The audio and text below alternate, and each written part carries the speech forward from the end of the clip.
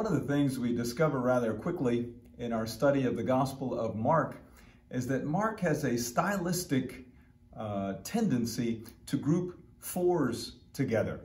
Fours of this and fours of that. For example, the first call of the disciples, the apostles in chapter 1 has four apostles that are called: Peter and Andrew, James and John. Then there's a list of 4 miracles that Jesus performs in chapters 1 and 2. And then, as we get to chapter 12, we see another beautiful set of fours, 4 questions in this case. It's just kind of a beautiful way of showing kind of wholeness and organization throughout the scripture, especially the Gospel of Mark. I'd like to take our prayer from Mark chapter 12, verses 28 through 34. It's a little bit lengthy, but it revolves around one of the questions that a scribe asks Jesus. And let us try to put ourselves in the scribe's shoes, because what he is seeking is wisdom. And that's the theme or the message of this session. A word to the wise. And he's wise, and we want to try to be a little bit wise like him. Let's pray. In the name of the Father, and of the Son, and of the Holy Spirit. Amen. A reading from the Holy Gospel according to Mark. And one of the scribes came up and heard them disputing with one another, and seeing that he answered them well, asked him, "Which commandment is the first of all?" Jesus answered, "The first is, Hear, O Israel, the Lord our God, the Lord is one. And you shall love the Lord your God with all your heart, and with all your soul, and with all your mind, and with all your strength. The second is this, you shall love your neighbor as yourself. There is no other commandment greater than these." And the scribe said to him, "You are right, teacher. You have truly said that he is one, that there is no other but he, and to love him with all the heart and with all the understanding and with all the strength, and to love one's neighbor as oneself is much more than all whole burnt offerings and sacrifices." And when Jesus saw that he had answered wisely, he said to him, "You are not far from the kingdom of God." The Gospel of the Lord. Praise to you, Lord Jesus Christ. Dear Jesus, send us the spirit of wisdom that had touched the heart of that scribe who dared to ask you a question, but was open to learning and growing and drawing closer to you, the source of all wisdom. Help us to grow a little wiser as we study Mark chapter 12. And may the great bishop, martyr, and apostle, not apostle, but evangelist Mark intercede for us. Amen. In the name of the Father, the Son, and the Holy Spirit. Amen. As is our custom, we'll take one step back in order to take 2 steps forward. And so we review the last session, which was on chapter 11 of the Gospel of Mark, what we called mountain men. Why? Why did we call it mountain men? Because Jesus has arrived at the Temple Mount. He has arrived in Jerusalem after his journey from Galilee in the north, through Samaritan territory, and now to the heart of David's kingdom, Jerusalem, and what is also referred to as Mount Zion, the place where God established a covenant with David and his descendants. And the ultimate and the greatest descendant of all would be Jesus himself, the son of David and the Son of God. And so Jesus arrives in Jerusalem in chapter 11. And in chapter 12, we get to this study of wisdom, but I'm getting ahead of myself. So let's review what we studied last time in session 7 called Mountain Men. Mountain Men. So if you have your study guide and the homework, which was on page 38, you'll take a gander at that. Number 1, 2 different and distinct mountains in the Bible are Mount Sinai and Mount Horeb. And as I was reviewing my notes to make sure I had the right answers for these, I'm not sure that we discussed that. So if you weren't sure where that came from, my apologies. Please forgive me. Mea culpa, mea culpa. Mount Sinai and Mount Horeb are the same mountain. It's the mountain that Moses sees the burning bush at, referred to as Horeb, and it's the same mountain that he receives the 10 Commandments from God. It's also the same mountain in 1 Kings 19 where Elijah has this experience of God in the whispering wind. And so Sinai and Horeb are the same, and so they're not two different and distinct mountains, and so number 1 is false. But give yourself credit if I hadn't gone over that in the last session. Number 2, Muslims built the Dome of the Rock over the location where Muhammad is said to have ascended into heaven, and that is true. You might remember that's why that is the 3rd holiest site for Muslims after Mecca and Medina. So Jerusalem is held in high regard by our Muslim brothers and sisters. Number 3, Mount Zion was the location of the establishment of the Mosaic covenant. And immediately you should know, that is false. Why? Because you had 2 great covenants in the Old Testament. You had the Mosaic covenant of Moses on Mount Sinai, and you had the Davidic covenant of King David on Mount Zion, or Jerusalem. And so number 3 is false. Number 4, Judaism reveres the Temple Mount because it was the site of Abram's sacrifice of Isaac. And that is true because it was where one of those mountains in that mountain range was Mount Moriah. And that's why Judaism reveres it, among other reasons. So number 4 is true. Number 5, the Jerusalem temple was built directly above the foundation stone. Again, true.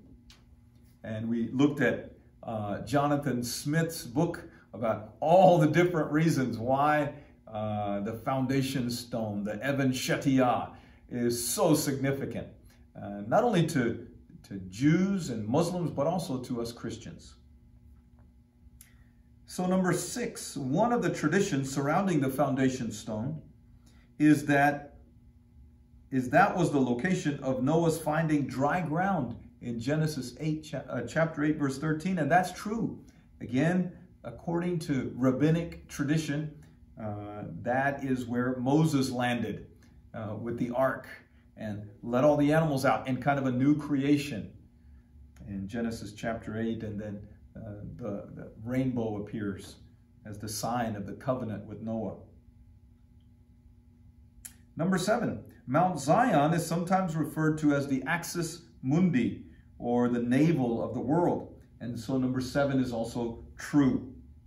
The Axis Mundi, the axis of the world, kind of the central pivotal point around which everything else revolves, where God's interaction with man reaches its focus and its culmination. And we saw how that is where Adam and Eve and David and then Jesus were all going to perform their greatest functions in relating with God. So number 7 is true. Number 8, Mount Moriah is in Jerusalem, where Abraham almost sacrificed his son Ishmael. Catch the last word in that sentence? That's what makes it false. Number 8 is false. That is not where Abram almost sacrificed his son Ishmael. It was his son Isaac. Number 9, beneath the foundation stone, beneath the Even Shetiyah, is the Well of Souls. The Well of Souls, the symbolic underworld, and that is also true, number 9. And by the way, you might, to get some of the answers to some of these questions, you might look at that picture on page 36. On page 36, you have there, in yellow, that's the Even Shetiyah, the foundation stone. And below it, you kind of have steps leading down into this area that would be considered the Well of Souls, the symbolic entryway to the underworld, purgatory or Sheol. Okay, so number 9 is true. Number 10, Hebrews 12, 18 through 21, which was kind of our launching point for the last session, contrasts Mount Sinai and Mount Zion, the sites of the 2 great covenants of the Old Testament. I've already said that, so you know the answer to that is true. Bam, bam, done. Finish with the mountain men. Let's get off the mountain and let's learn some wisdom. What do you say to that? Today's topic, as I mentioned, is to try to provide some background information for Mark chapter 12.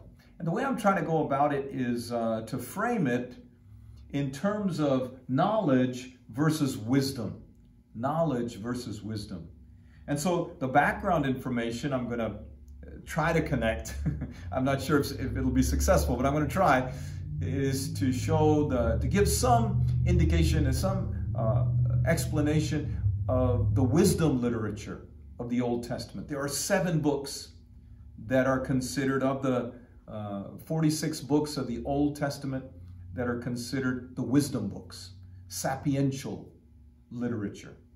And so Mark chapter 12 suggests that, because we have these 4 questions. And one of the questions is asked by a scribe who Jesus recognized as having answered wisely. He answered wisely. He's beginning to grow in wisdom. See, the other questions were not questions aimed at understanding. They were questions aimed at trapping Jesus. They were manipulative questions. They were questions with an ulterior motive to try to make Jesus look bad and ultimately find reasons to kill our Lord. Well, that's not growing in knowledge or wisdom. That's just diabolical. In contrast to that, you have the scribe who asks a question and tries to grow in wisdom. That's what we want to imitate. And so I'd like to look at the Old Testament books that are considered the wisdom books, because we want to be like the scribe in Mark chapter 12 and answer wisely and think wisely and try to be a little wiser if the Holy Spirit gives us that gift of wisdom. To get a running start, before we dive right into the 7 books, I'd like to share some personal anecdotes about the difference between knowledge and wisdom. And sometimes we confuse these two things, don't we? We think the person who has the most knowledge must be the wisest person in the room. But is that always the case? Not necessarily. Not necessarily at all. The person who is wise is the person who has a kind of insight. In fact, that was Bernard Lonergan's whole thesis about what does it mean to know. It is a kind of penetration, a penetrating insight, a eureka moment where things suddenly become clear, where the scales fall from our eyes, the veil is pulled aside, and we see things as they truly are. A moment of insight, a eureka, I get it moment. And that is someone who seeks wisdom. That's why chapter 12 ends with Jesus contrasting the knowledge of the scribes and the Pharisees and the Sadducees and the wisdom of a widow who puts in 2 small copper coins, all that she had. It was not a gesture of extravagance. It was a gesture of humility and wisdom, recognizing that whatever I have comes from God, and so I return it to God. And so we have these 2 great examples, the scribe, a rare scribe who seeks wisdom, and this widow at the end of chapter 12, who is also wise in her humility and her generosity. So here are some anecdotes to kind of give us a running start to talk about wisdom. And now I'm on page 39 of our study guide, number 2, letter A. We live in the information age. We enjoy great knowledge, but I'm sad to say, little wisdom. We even have a new verb we've created. I'll Google that. And what does that mean? That means I'll just go to the internet and I'll just look it up. And the meaning of words and phrases, history, data, ad nauseum is available to us. And so we think that is the information age, and the internet is this information superhighway, and we're all cruising down the superhighway thinking we're wise. But I would suggest to you that what we really have is a bunch of knowledge, a bunch of information, and we're not necessarily wise. And I want to contrast those 2 things. I'd like to describe to you what is wisdom and how is it different from simply accumulating a bunch of data points, a bunch of information. And I'd like to do it by suggesting, if you haven't had a chance to read this book, Leisure, the Basis of Culture by Joseph Pieper. This is one of the suggested books that I thought would be helpful in this session. Letter B. Joseph Pieper wrote after World War II, when people were busy rebuilding Europe. It had been decimated after the Axis and the Allies had just torn each other apart. But the people were tempted to forget what's more important than work, simply building and rebuilding a nation and a culture, namely leisure. And by leisure, he doesn't just mean laying on a beach and reading some novel. He means having an attitude of awe and wonder before the Creator and creation, just to kind of sit back and look, and to look deeply, and to try to understand and to begin to ask questions. But questions that really, first of all, acknowledge our ignorance, I don't know, and then to be ready to receive true wisdom from God, from others, from everything, from all of creation. That is the first step of wisdom, is awe and wonder. What is this like? What is it? Not to assume. You know what happens if you assume something, you make an ass out of you and me, right? Like the word assume. So don't assume, but stand in awe and wonder. And think about this. Here's what the etymology or the word leisure really comes from. And again, I'm borrowing from Joseph Pieper. We are at letter B, number 1. For leisure in Greek is skole. That's how you say leisure in Greek. Okay, skole. In Latin, that's translated as schola. In fact, some choirs that sing Gregorian chant are sometimes referred to as schola cantorum, a school of songs, okay, a school of music. The choir, it's a school, skole, leisure. And then that's where the English word school comes from. And so here's his point. School does not, properly speaking, mean school, but leisure. You might be thinking, you lost me. Okay, look at it this way. When did people go to school back in the agrarian times?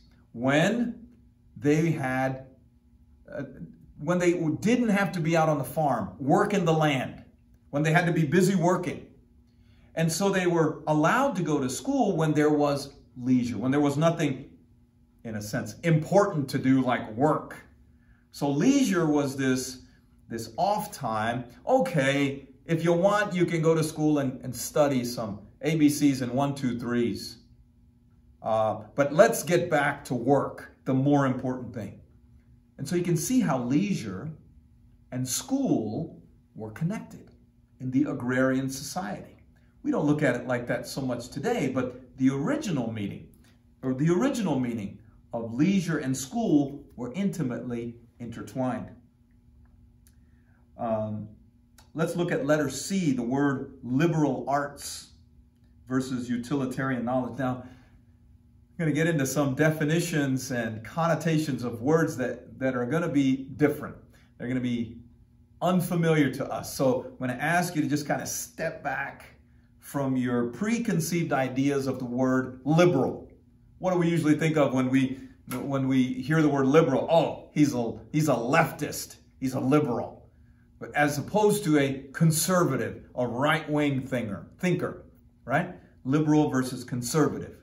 Well, forget all that. That is not what we mean when we talk about the liberal arts. What we mean by liberal in that sense is liberty, freedom, not being a slave to work out on the farm, but you have the freedom, the liberty to learn. That's liberal arts. And again, we're going to lean on Joseph Pieper to help us understand the difference between that kind of liberal arts where there is freedom to learn, liberality, liberty, versus utilitarian knowledge. Knowledge that you're just getting so you can go get something else. Knowledge like engineering. Knowledge like business. Knowledge like getting a CPA so you can go get a job and you can make money. That is utilitarian knowledge. Liberal arts is wisdom. Is knowledge for its own sake. Okay, you starting to see the difference between knowledge as information versus wisdom as a liberal art like philosophy, literature, history, psychology, theology. These subjects you don't learn and then go and get a job. Usually you have to go get another degree, a PhD, and then get a job, or you become a priest. I'm getting ahead of myself. Let's look at letter C, number 1. Here's Joseph Pieper again from the book Leisure, the Basis of Culture, page 40. The knowledge of the functionary, someone who performs a function, who just has a job to do, a line worker, is not the only kind of knowledge. There is also the knowledge of a gentleman. To use Newman's very happy formula, he's referring to Cardinal John Henry Newman, now Saint Newman, in his book called The Idea of a University, for the term artes liberales, the liberal arts. Let me just share a quick aside here. I studied philosophy at the University of Dallas, and if they don't give a minor, but I took all my extra courses in literature, and these two subjects are liberal arts subjects. You graduate from the University of Dallas with a philosophy degree or with a literature degree, you're probably not going to nail a job the day after graduation. Most people with philosophy and literature degrees are going to go get another degree, a teaching certificate, or they're going to go to law school, or they're going to go into some other school where they will learn a trade that then they can go get a job with. And so these liberal arts are really for those who have the freedom, the leisure, the luxury to study things that are, in a sense, the most important things, but not necessarily something that'll go land you a job the day you walk out with that degree from a university. In a sense, what you study in the liberal arts are useless things. They don't have an immediate use, so we might think they're useless, but in the real sense, they are the most important things. The most important things in life are, in fact, useless, like playing. You ever see children playing? If you ask them, hey, why are you playing? What would they answer you? They would say, we play for the sake of playing. There is no other purpose for playing except itself. It is its own end. You do it for its own sake. So too, the highest form of prayer, contemplation. You don't pray in order to get something.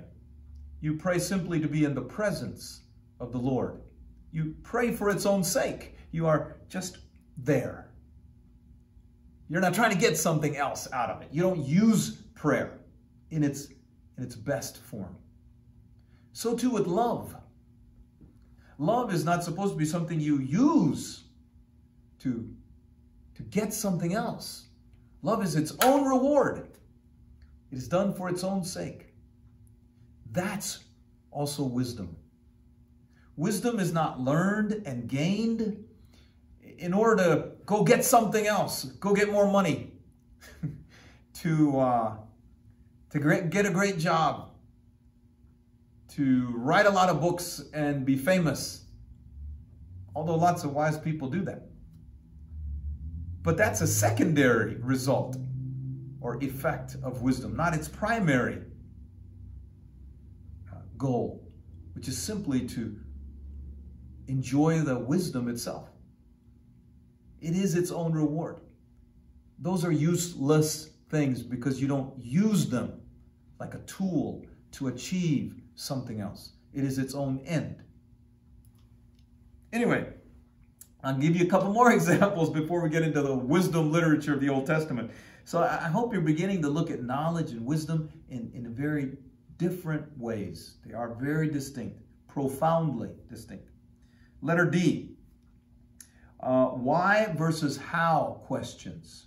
Some questions you ask are how did that happen? How is this going to work? Those are questions that seek knowledge, information. When you ask a why question, why did he do that? Why are you here? Why are you studying the Gospel of Mark? You are asking wisdom questions. They are kind of an end in themselves. Or, look, here's some other example. An optometrist, someone who has a job, looks into a woman's eyes and sees the cornea and the iris and the pupil. That's great. Very important job. But someone who loves that woman looks into a woman's eyes and sees into her soul, and in it, the whole world. Who sees more? Who sees more? One may have a lot of knowledge, the optometrist.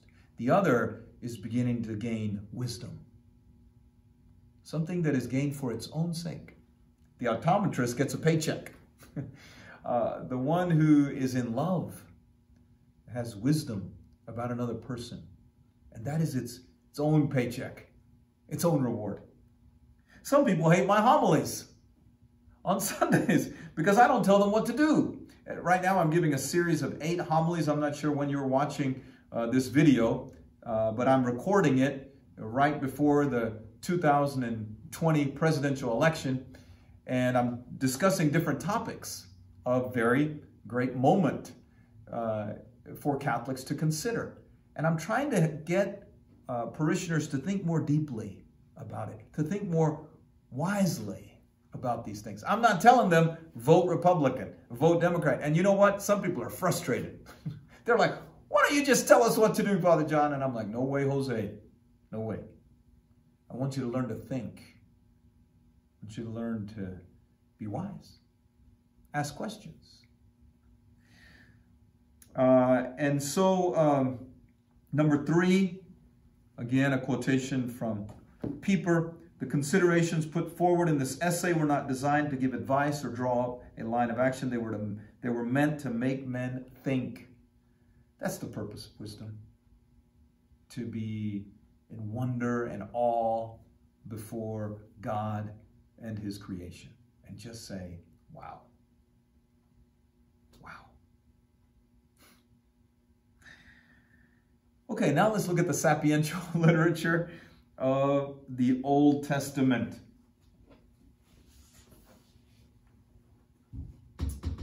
And we have to switch whiteboards.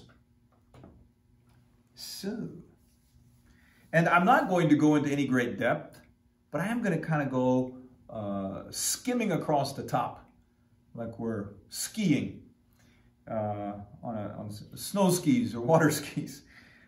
So you have the word sapiential literature, which is the same as wisdom literature. So this comes from the Latin word sapientia, which means wisdom. So there are 7 books in the Old Testament that are considered in this category, in this grouping of Old Testament books.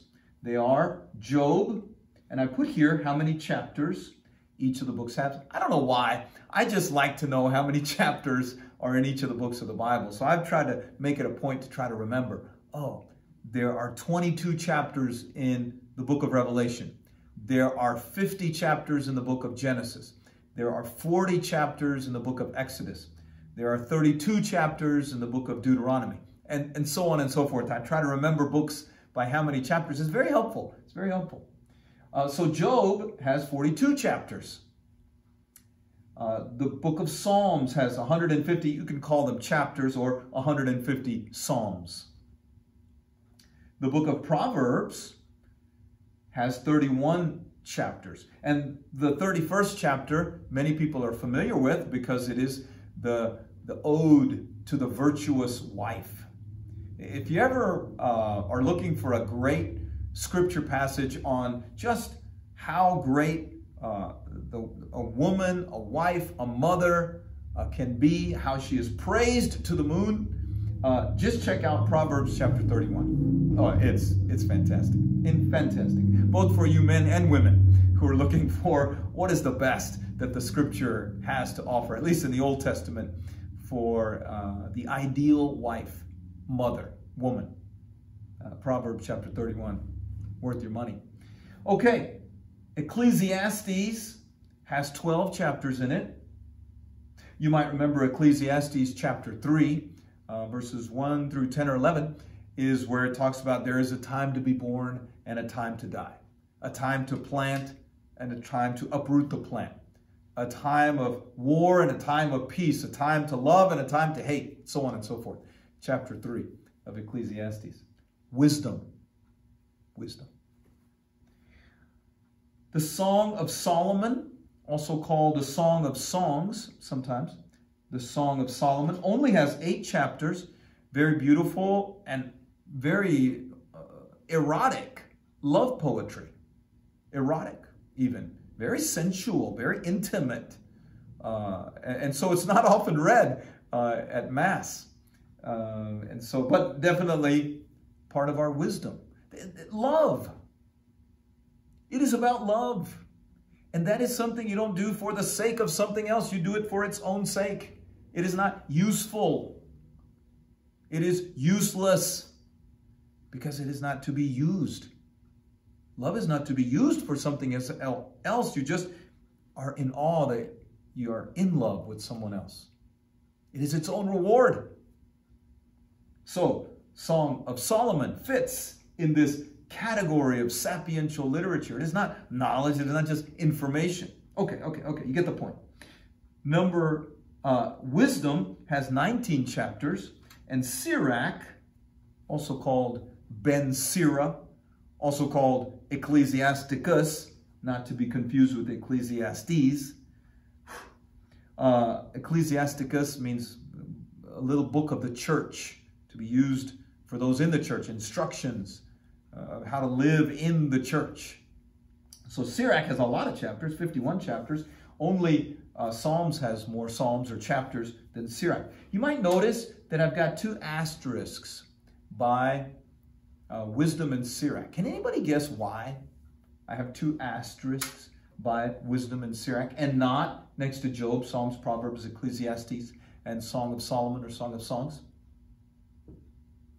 You might remember there were 7 books in the Old Testament that were eliminated by the Hebrew scribes and Pharisees in the early centuries before Christ. And thereby we came up with the Hebrew Bible. At the same time, the first few centuries before Christ, in Alexandria in Egypt, you had also Jewish scribes and Pharisees putting together a list of books of the Old Testament that included those 7 books. And so you had 2 versions of the Hebrew Bible. One with 7 books less, and another with those 7 books included. And these 2 are among those disputed 7 books. And you might remember our little mnemonic device to help us remember what those 7 books are. The wise Jews slipped, banishing 1st and 2nd Maccabees. The Tobit. Wise, wisdom. Jews, Judith. Slipped, Sirach. Banishing, Baruch, the secretary of the prophet Jeremiah. And 1st and 2nd Maccabees. So we have an asterisk next to Wisdom and Sirach because those are 2 of the disputed books of the Old Testament. Okay. So there you have them, with their chapters. Doesn't that make you feel better, knowing how many chapters? It makes me feel so good. Okay. We are at the bottom of page 39, folks.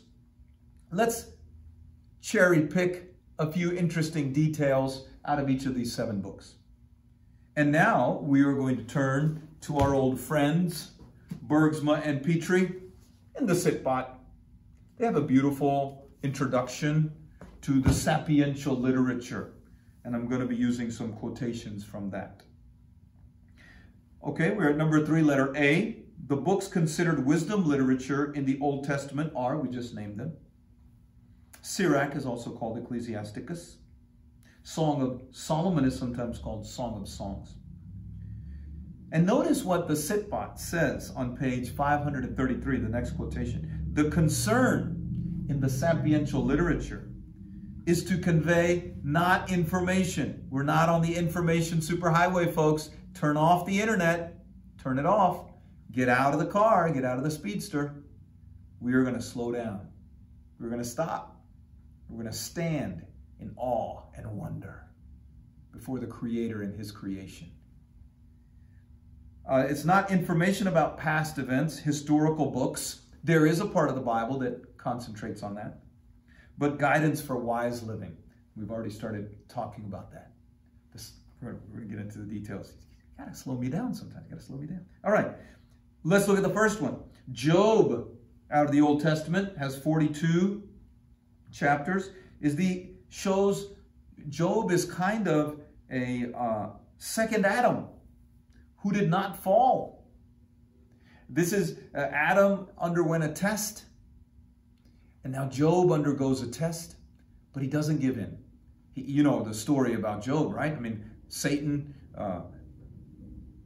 persecutes and torments him, not only making him lose his family and his livelihood, his fortune, but also his body is filled with sores. And he undergoes this test. But unlike Adam, Job remains faithful to God. He does not disobey God or turn his back on God. And so in that sense, he becomes a kind of Christ figure in anticipation of Jesus. So we read from the Sitbot, in the living tradition of the church, Job's trials will become a type and anticipation of the passion of Jesus. Jesus too will be persecuted and even destroyed in death, crucified on the cross. And yet he does not deny God. He remains faithful to the Father and fulfills his will. The definitive new Adam, what Adam should have done, what Job did in a sort of preliminary way, Christ does in perfection. That's from the Sitbot, page 534. At root in the book of Job is a wisdom question.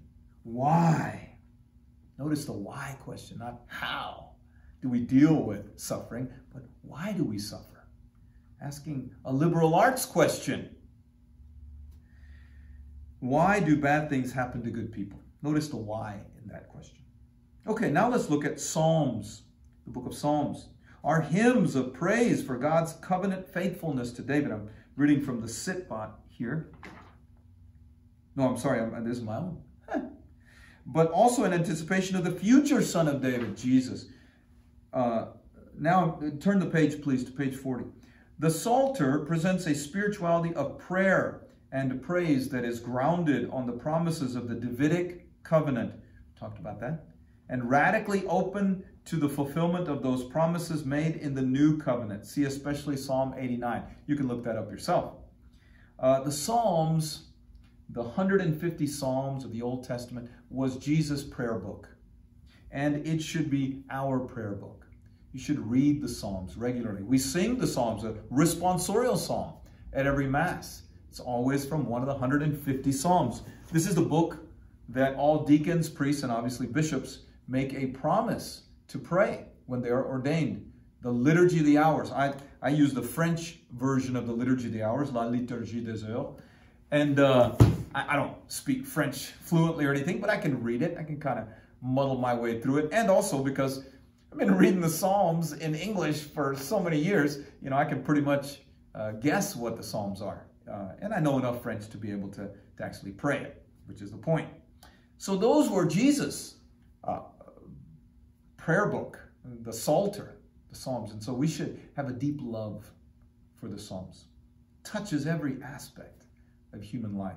In a particular way, helps us understand God's love and faithfulness to David and the covenant that he cut with him on Mount Zion, and how Jesus fulfills it and how we are invited to be part of it.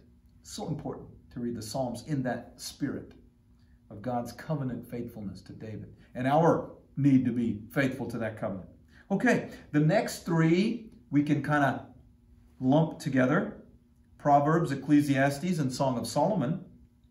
These wisdom books serve the same function in the Davidic covenant as the legal collections in Exodus through Deuteronomy serve in the Mosaic covenant. Recall our discussion about Mount Sinai, the covenant God cut with Moses, the Ten Commandments, and then God's covenant with David on Mount Zion in Jerusalem that included not only a covenant with all Israel, but with all the nations, including me and you. Thanks to the Davidic covenant, we're included in God's family.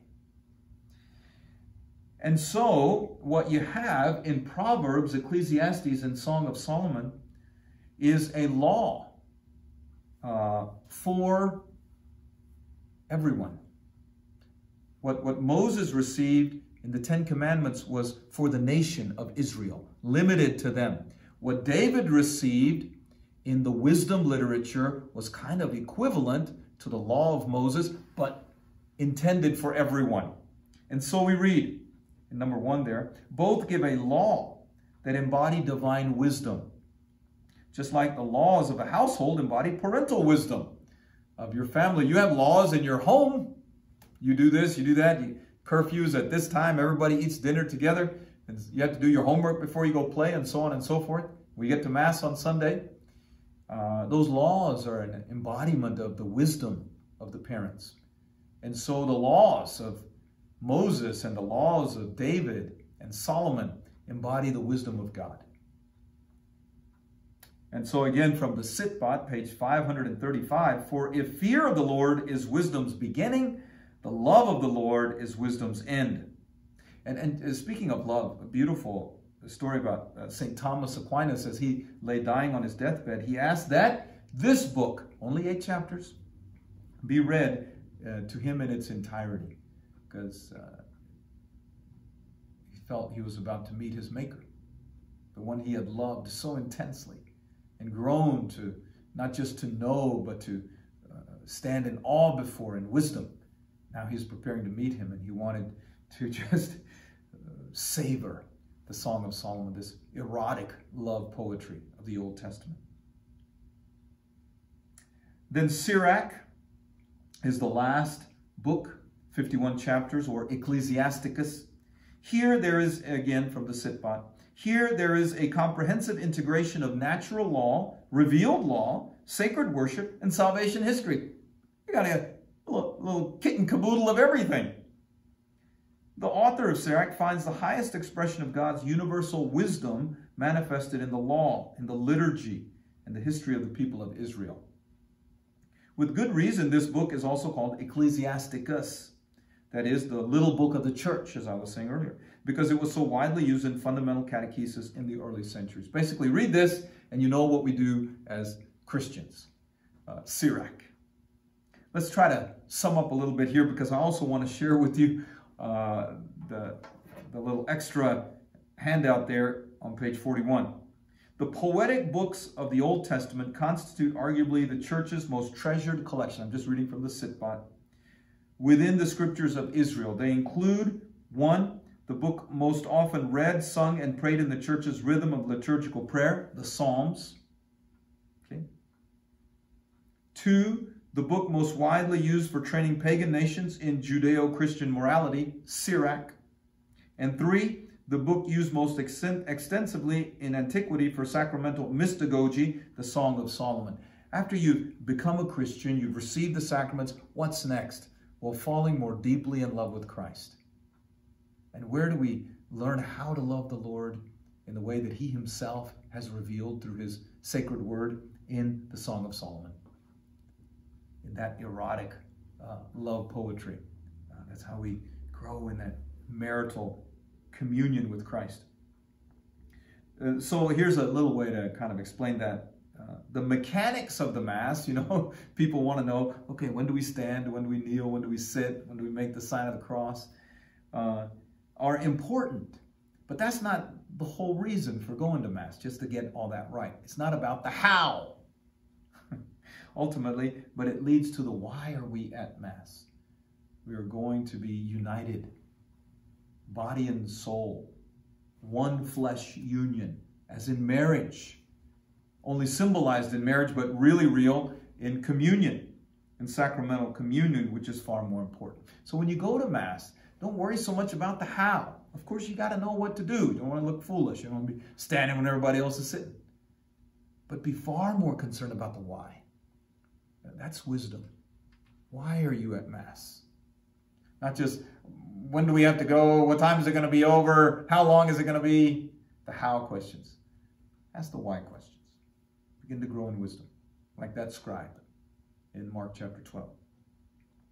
The other books of the Old Testament teach the how of salvation. Very important, no doubt about it.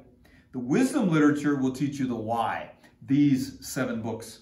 The sapiential literature is like the liberal arts of the Old Testament. The knowledge of a gentleman, we might say, in Newman's happy phrase.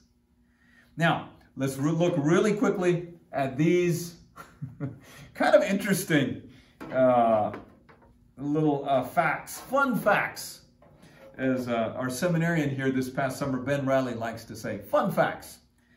Just real quick here. Look at those and we'll go through it. Number 1, every minute about 50 Bibles are sold. Can you imagine? 50 Bibles are sold. So if you have a gift shop, be sure to have lots of Bibles because people are buying them like hotcakes. Okay. Number 2, the world's best-selling book, the Bible, is also the world's most shoplifted books. Now, how bad off do you have to be to shoplift the Bible? I mean, what are you doing? What are you doing? Maybe they're going to turn around and sell it because they know people want to buy it. I don't know. Strange, but fun fact. Number 3, amen is the last word of the Bible. That's true. You can look it up. There are 22 chapters at the end of chapter 22 of Revelation. Number 4, lions are mentioned 55 times in the Bible. Dogs, 14 times. Cats, not at all. Sorry, cat lovers, no cats in the Bible. Cats in the cradle, cats not in the Bible. Remember that. Number 5, only 3 times in the Bible the word Christian appears, in Acts 11 and 26 and in 1 Peter 4:16. Number 6, the only book in the Bible that does not contain the word God is Esther. Poor Queen Esther. Number 7, there are 31,173 verses divided into 1,189 chapters in the 66 books of the Bible. Obviously, this fun fact was put together by the Protestants because we believe there are 73 books in the Bible. The wise Jews slipped, banishing 1st and 2nd Maccabees. Don't forget, wisdom in Sirach. So, mark out 66, write in 73. And obviously that changes the verses and chapters as well. Number 8, the shortest book chapter is Psalm 117. Talked about the Psalms, 150 Psalms. And the longest is Psalm 119. Number 9, the center verse is Psalm 118, verse 8. It is better to take refuge in the Lord than to trust in man. Amen. But we do the opposite all the time. 7 suicides are recorded in the Bible. The most famous one, of course, is Judas Iscariot, who betrayed Jesus. It takes around 70 hours to read the Bible straight through. Wow. Number 12, it probably feels like 70 hours every session is marked the way Bible study. All right, that's not funny. Okay, number 12, the word grandmother appears in the Bible only one time in 2 Timothy 1:5. The word Trinity does not appear in the Bible, although if you look at the very last verse of 2 Corinthians chapter 13, verse 13, you have a reference to the Trinity. The grace of our Lord Jesus Christ, the love of God, and the communion of the Holy Spirit, Father, Son, and Holy Spirit. Right there, bam, Holy Trinity.